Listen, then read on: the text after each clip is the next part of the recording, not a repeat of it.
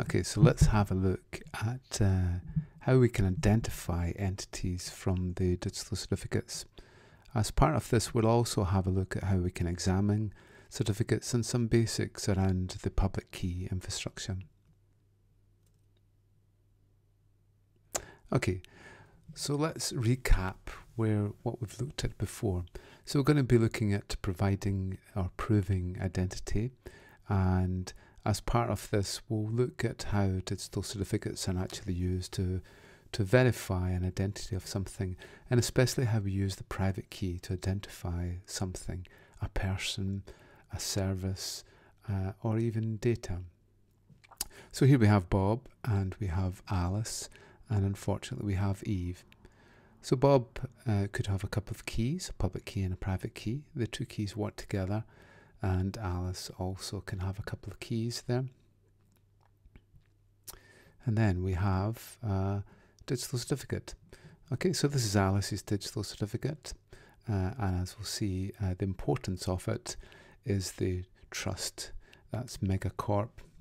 If Bob trusts Megacorp, then that's a certificate that he trusts, and also Eve trusts. So there's Bob's digital certificate, and our focus really is on C and I and A. So for C we have confidentiality. So confidentiality, and then we have integrity, and the last one is valuability. Those are the key focus points for our security. C is message secure. For integrity, identity is proven, and also that the message is verified. Okay, so let's have a look at some public key basics when it comes to proving identity. Okay, so let's have Bob again. There's Bob, and we'll just draw Alice. And then here is Bob's public key. He can distribute that one. And there is his private key. Okay, so Bob's going to send Alice a message. So the first thing that he does is he takes a little thumbprint, a hash signature of the message, and then he takes his private key and encrypts the hash with his private key. As we'll see, it's this key which actually proves the identity of Bob. And so as part of that, we have Trent, and Trent is part of Megacorp, and Trent is going to verify the identity of both Bob and Alice. Okay, so here's Alice's digital certificate, but what she has to do is that she can't distribute her public and her private key. So what she does is she exports the certificate which has her public key, because Bob is going to send some encrypted message to Alice. So Alice needs to send her public key to Bob so that he can encrypt the message for her. So Alice sends out her public key with the digital certificate, and which has been verified by Megacorp. So with this key, Bob can then encrypt the message. So he puts in the hashed signature, and he also puts in the message. Okay, so then what he'll do is that he'll send the message over to Alice.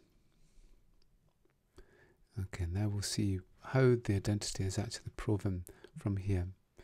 Okay, so there's Bob again, and there's the keys.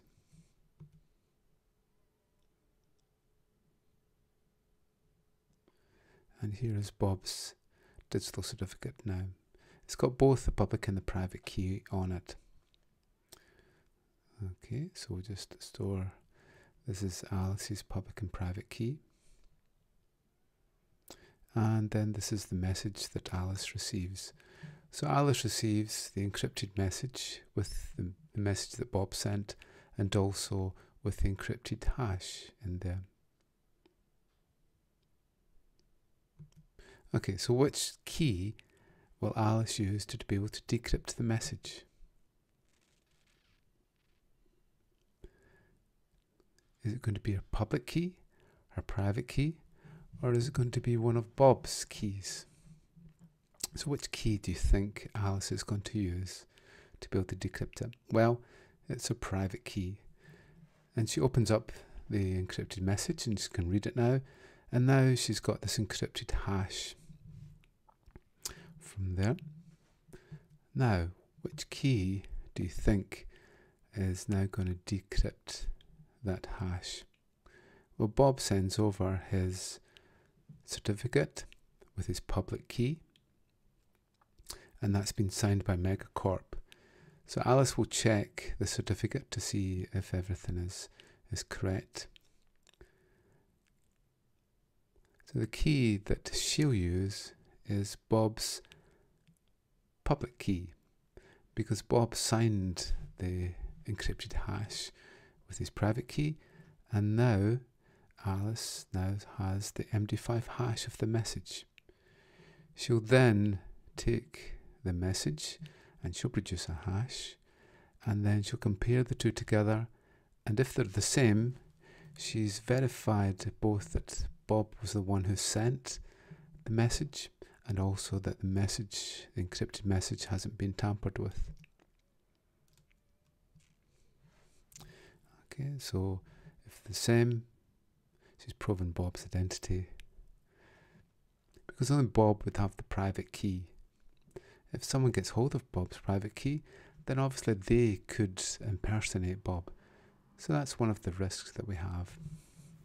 So now we'll have a look at some digital certificates and what they look like. Okay, so here's a certificate here. So this is one form of digital certificate, and this is another one. If we see here, one of the certificates has a little key on it, and that is the one that has the key pair. We would never distribute a certificate with a key pair on it because someone could get a private key. The second one there is a distributable certificate.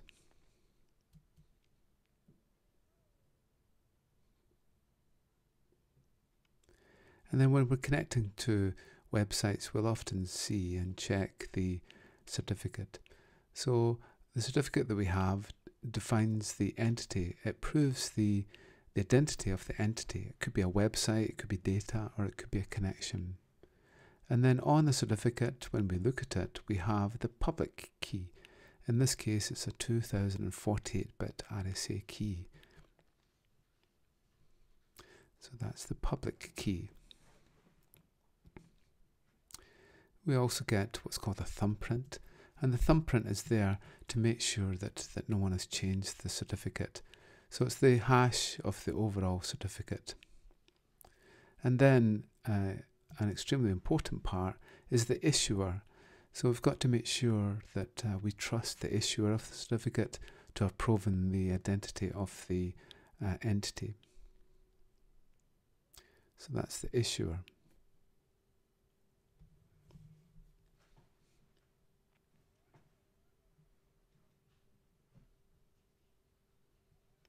Okay, so now let's look at what's called the public key infrastructure, or PKI. Okay, so here's Alice again, and there's Bob. Okay, so we need some sort of infrastructure for identity to make sure that we can prove the identity from one to the other. So on the internet within PKI, we bring in the concept of Trent. Trent is the trusted root. And the trusted root is the top of the tree when it comes to identity provision. Okay, so this is Trent, and Trent works for Megacorp. So they can authorize certificates.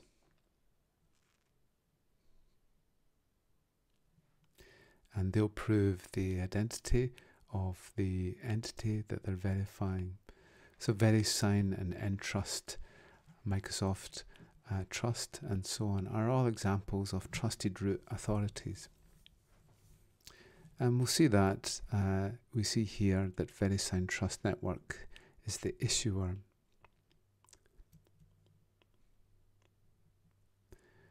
Okay, so that will be installed as a root onto a computer, and that's the highest level trust authority that we can actually have.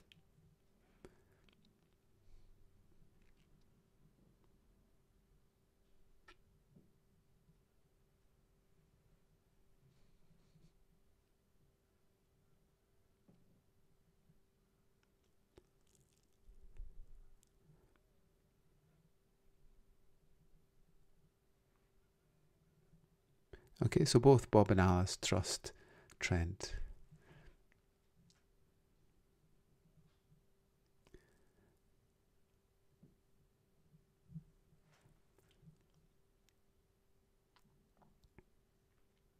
Okay, an important part of the trust authority or the trust network is that the trusted root will check the identity of the entity involved. Okay, so Trent issues a digital certificate with a public and private key, and then Alice will then distribute her public key to Bob. So Bob will check the signature and to make sure that the CA has actually signed it and verified it. If he trusts the root and the trusted root has already signed with their private key, then he can verify that the trusted CA has actually signed the certificate. Okay, so he checks that.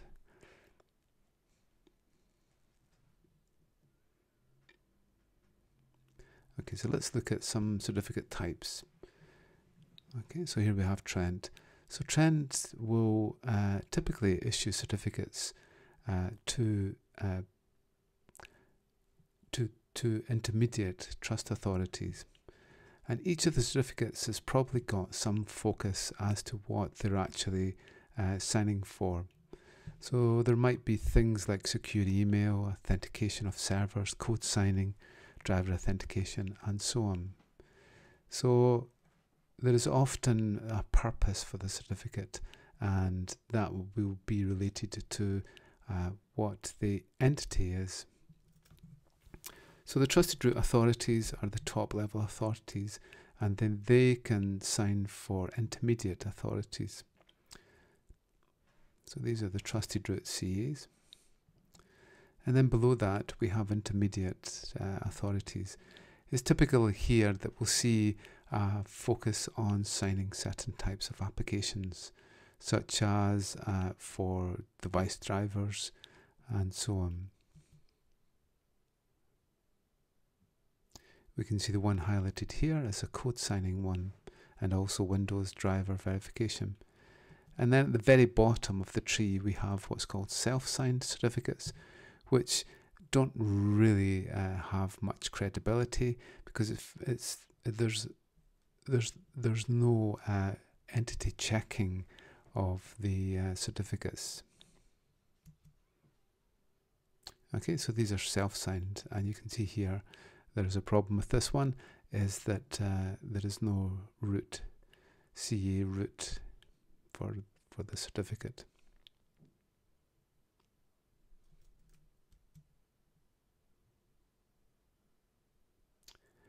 Okay, and that really was an introduction to how we prove the identity of our entities, how we examine the certificates, and a basic introduction to PKI.